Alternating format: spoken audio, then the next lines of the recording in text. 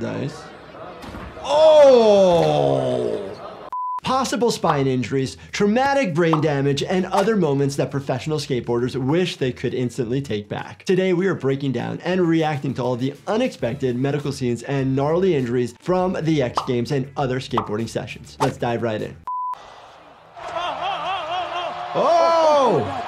Oh, man! You've heard me speak about major traumas or anything greater than 15 feet. That was much higher than 15 feet. That was a lot. And a good thing to point out is he's wearing a helmet. So the helmet is protecting his noggin to a certain extent. If you have so much force, the helmet will reduce a little bit of it, but you're still gonna have a massive amount of force to the head. But I have seen a lot of head injuries where the helmet is broken, cracked, the foam on the inside is broken, cracked, but the head is fine. The heaviest slam we've ever seen. Oh, that is so high. Look at this. He turns his body. Landing right on the back and hip.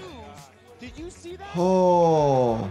Turning and being able to manipulate your body and land on your lower back hip. Would it be better to land on the front versus the back? You're landing right on your back. You're exposing your spine to a significant amount of trauma. And landing on your hip, you can have a femoral neck fracture. You can trash your pelvis and break it in any spot. And the problem with the pelvis fractures is they can potentially bleed a lot because major vessels run through there.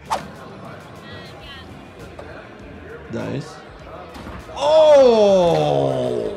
One of the concerns for injuries at these type of ramps is the edge. You can snap an ankle, you can hit your leg, you can totally just miss it and land on the platform at the top, which people who skateboard, obviously, you know what I'm talking about. Know what I mean? This injury, hard to exactly tell, but you know, think about it, you can snap your tibia and your fibula, right? The lower part of your leg. You can have a tibial plateau fracture, which is the top part making up your knee. Then you have to have hardware put in there that's more of a flat surface versus if the tibia is fractured on the shaft, you have to potentially either have a long metal plate or a rod going through called a medullary rod.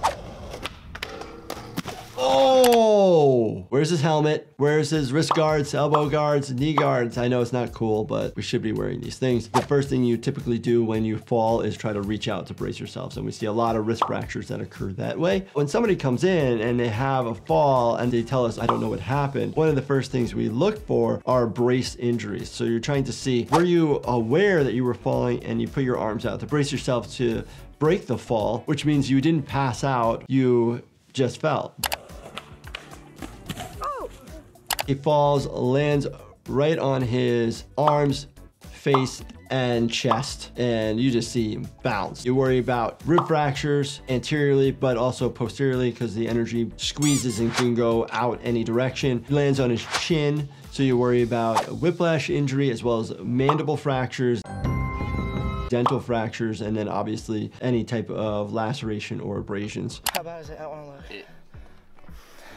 Oh yeah, no, that's cut open, dude. Hard to see with the blood there if it's a through and through laceration versus abrasion. This individual definitely needs to be monitored because that's a fall on concrete, big massive head injury. If there's any type of confusion, nausea, vomiting, it needs to either be watched for 4 hours or taken to the emergency department immediately to get a CT scan of the head and possibly of the jaw, especially if the jaw does not feel right.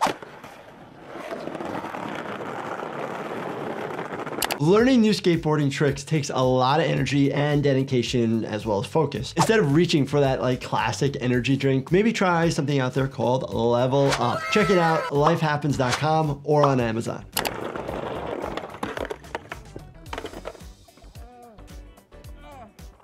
Oh, having a seizure?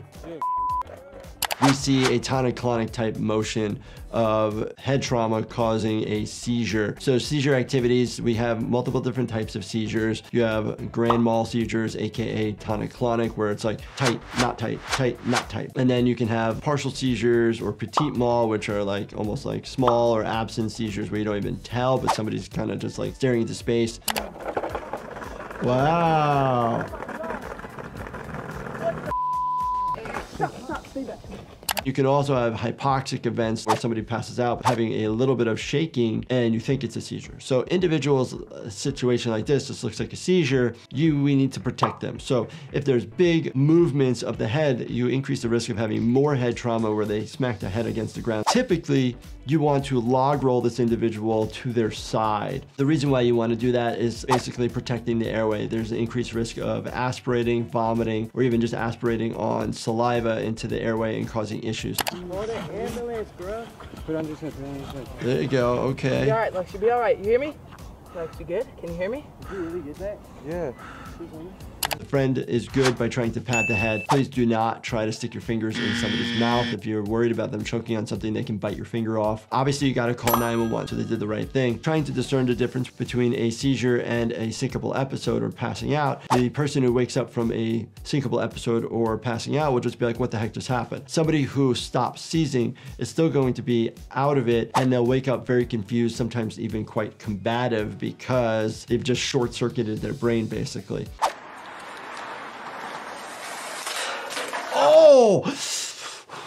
All of the weight just taken right into the axilla, upper part of the left arm, and then the forearm gets stuck. What injuries are we worried about? Obviously, that injury can cause a dislocation of the left shoulder itself or a fracture relating to the shoulder anywhere in this area. And then it could even cause a mid-humerus fracture. Just depends on where it gets hit. So if you get fractures, obviously it needs x-rays and we need to see if they're displaced or not. If they're displaced, we have to do a reduction, basically meaning sedation and putting it back in realignment and putting a splint in. And then the question ends up being, do you need surgery or not? If there's a good reduction, sometimes you do not. Oh, that ankle just went the wrong direction. Ooh, Nelly. Fracture dislocation is my first bet. Sometimes you can just dislocate it. Treatment basically will initially be the same. So you want to stabilize it, give somebody pain medication, and be seen at the hospital. Pre-hospital setting, they'll stabilize it, put you in whatever splint they have, give you pain medication, get you to the hospital. We need to get x-rays of this. Definitely double check that you have good pulses. Mid-shaft fracture, right of the forearm, both bones are broken. Fracture of the radius, which is the bone along the thumb side, and then the ulna, which is on this side. Obviously, you gotta check to make sure there's no vascular injury. Make sure that their nerves are all intact. For these, don't go to the urgent care because there's the potential of having to do a reduction. So what happens is you have these two bones that are now potentially off from each other, and when you try to reduce it, get both of them to line up perfectly, but it doesn't happen every single time. Nice. There's a pull. Oh, that's pretty cool. Oh. Luckily, the pole is actually wider. If it was a lot smaller point, then you increase the risk of rectal and anus trauma versus this is most likely probably just trauma around the tissue of the butt. But I get concerned about fractures of your ischial tuberosities or your inferior pubic rami, all because of where the bones are. So you do increase the risk of having fractures back there. Unlikely tailbone fractures. I'm more worried about things relating to the perineum as well as the butthole. If you guys enjoyed this video, definitely check out this playlist right here. Definitely we guys want you to binge watch it. And as always, make sure you subscribe, turn your bell notifications on, and hit that like button for me. Thank you so much for watching, and stay healthy, my friends.